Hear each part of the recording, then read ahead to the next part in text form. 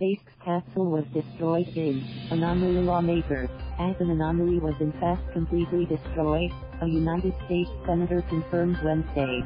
The most recent SpaceX anomaly caused the complete loss of the crew capsule.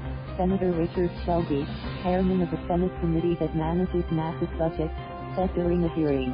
NASA Administrator Jim Bridenstine told Shelby the agency, which has contracted its mission to resume carrying United States astronauts to the International Space Station to Elon Musk, SpaceX and Boeing, would be carrying out a joint investigation with Space.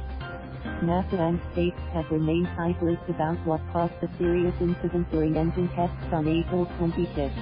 A leaked video posted on Twitter, later indirectly authenticated by NASA, showed an explosion. NASA is counting on SpaceX's Crew Dragon capsule to ferry astronauts to and from the ISS, a task handled since 2011 by Russia, with first manned flight planned before the end of the year. The capsule that exploded was to be launched by a rocket in the coming months during a full-scale test of its in-flight abort system that would allow it to return to Earth in case of an emergency.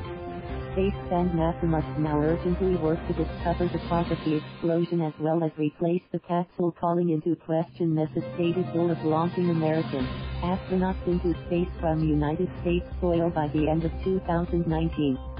Thank you for watching. Please subscribe.